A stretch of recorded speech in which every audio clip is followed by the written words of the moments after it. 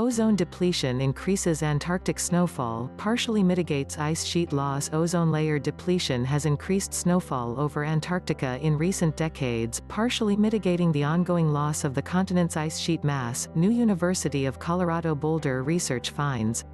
The findings, published today in the journal Geophysical Research Letters, show a distinct signal linking stratospheric ozone loss above Antarctica with increased precipitation, even as those gains have been outpaced by an even greater ice loss rate due to warming oceans, contributing to sea level rise.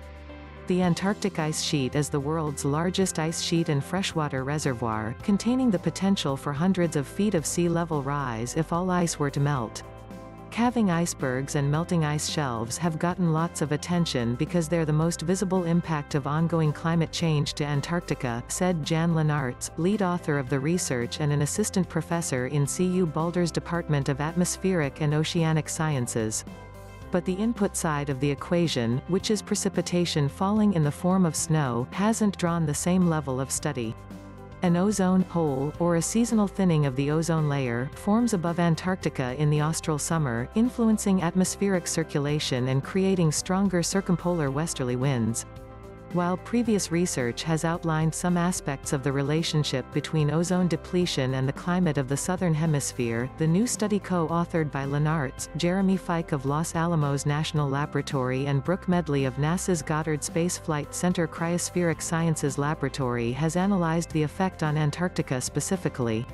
The results complement a separate NASA-led study, which was led by Medley and published today in the journal Nature Climate Change, which uses observations from ice cores to show that Antarctic snowfall has increased in the last 200 years and especially so in the past 30 years, suggesting that precipitation changes can be linked to human-made causes such as greenhouse gas emissions as well as the ozone hole.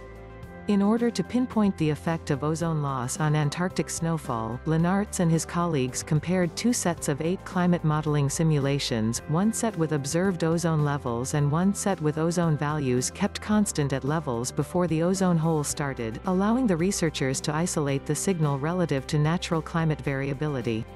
The comprehensive analysis, which encompassed the years 1955 to 2005, revealed increased Antarctic precipitation during the austral summer that can be attributed to lower levels of stratospheric ozone, and which has in part buffered ice sheet mass loss.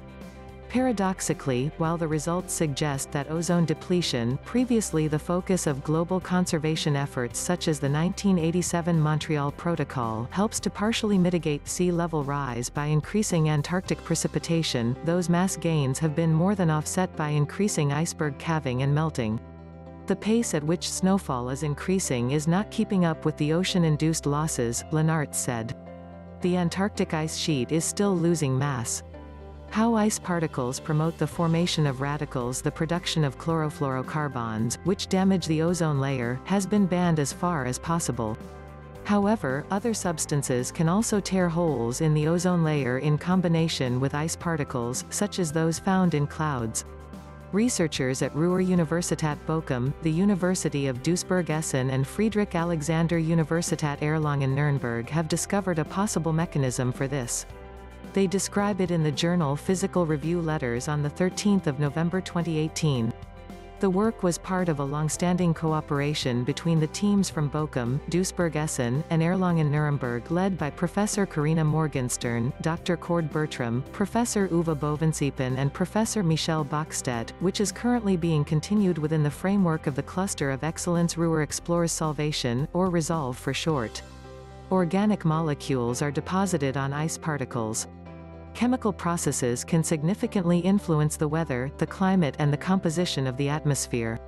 Cosmic rays or UV light provide the energy to split chemical compounds. In the case of bromine, chlorine or fluorine compounds, radicals, i.e. particularly reactive molecules, are formed. These attack the ozone molecules and can trigger chain reactions in the ozone layer. An earlier laboratory study had shown that ice particles with a silver core can promote such reactions. The team investigated the mechanism behind this effect in the current study. In the laboratory, the scientists produced tiny ice particles and analyzed how certain compounds containing chlorine or bromine interacted with them. They condensed the ice particles onto copper. In nature, mineral dust particles, among other things, form condensation nuclei for the ice particles. Using microscopic and spectroscopic methods, they observed that the molecules preferentially attached themselves to defects in the ice structure. The surrounding water molecules of the ice structure then reoriented themselves and hydrogenated the molecules. This, in turn, made it easier to ionize the molecules in the experiment. UV radiation generates radicals. The researchers irradiated the ice crystals with the attached molecules using UV light, which excited electrons in the ice particles in the vicinity of the molecules. These excited electrons ionized the chlorine and bromobenzene molecules. Through ionization, the molecules disintegrated into organic residues and highly reactive chlorine and bromine radicals. The mechanism could explain what happens when UV light hits mineral-contaminated ice, says Cord Bertram. Our results could thus help to understand the fundamental processes behind phenomena such as ozone holes. Greenhouse gas detergent recycles itself in atmosphere. A simple molecule in the atmosphere that acts as a detergent to break down methane and other greenhouse gases has been found to recycle itself to maintain a steady global presence in the face of rising emissions, according to new NASA research. Understanding its role in the atmosphere is critical for determining the lifetime of methane, a powerful contributor to climate change. The hydroxyl O radical, a molecule made up of one hydrogen atom, one oxygen atom with a free or unpaired electron, is one of the most reactive gases in the atmosphere and regularly breaks down other gases, effectively ending their lifetimes. In this way, O is the main check on the concentration of methane, a potent greenhouse gas that is second only to carbon dioxide in contributing to increasing global temperatures. With the rise of methane emissions into the atmosphere, scientists historically thought that might cause the amount of hydroxyl radicals to be used up on the global scale and, as a result, extend methane's lifetime, currently estimated to be 9 years.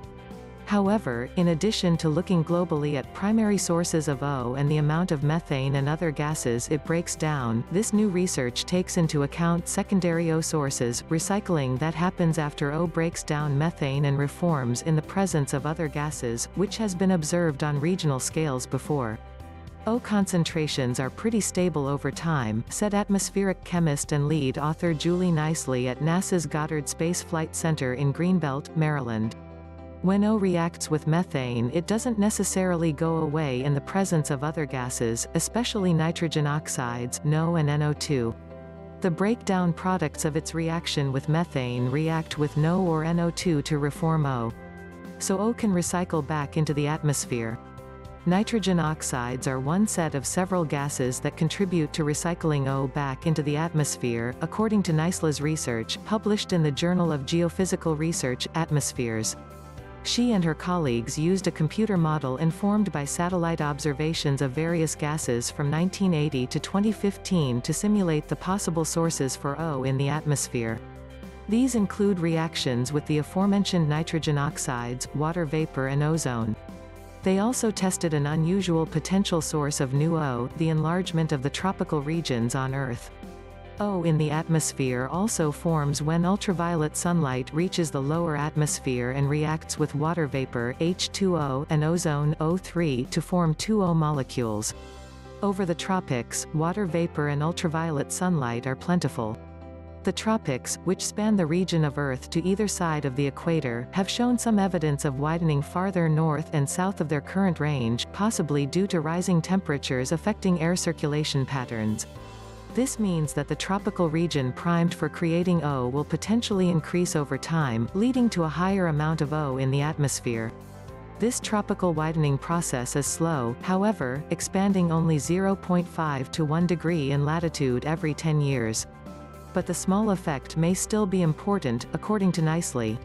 She and her team found that, individually, the tropical widening effect and O recycling through reactions with other gases each comprise a relatively small source of O, but together they essentially replace the O used up in the breaking down of methane. The absence of a trend in global O is surprising, said atmospheric chemist Tom Hanisco at Goddard, who was not involved in the research. Most models predict a feedback effect between O and methane. In the reaction of O with methane, O is also removed. The increase in NO2 and other sources of O, such as ozone, cancel out this expected effect. But since this study looks at the past 35 years, it's not guaranteed that as the atmosphere continues to evolve with global climate change that O levels will continue to recycle in the same way into the future, he said. Ultimately, NICE views the results as a way to fine-tune and update the assumptions that are made by researchers and climate modelers who describe and predict how O and methane interact throughout the atmosphere.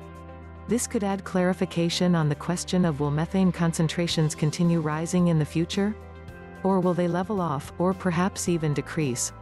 This is a major question regarding future climate that we really don't know the answer to, she said.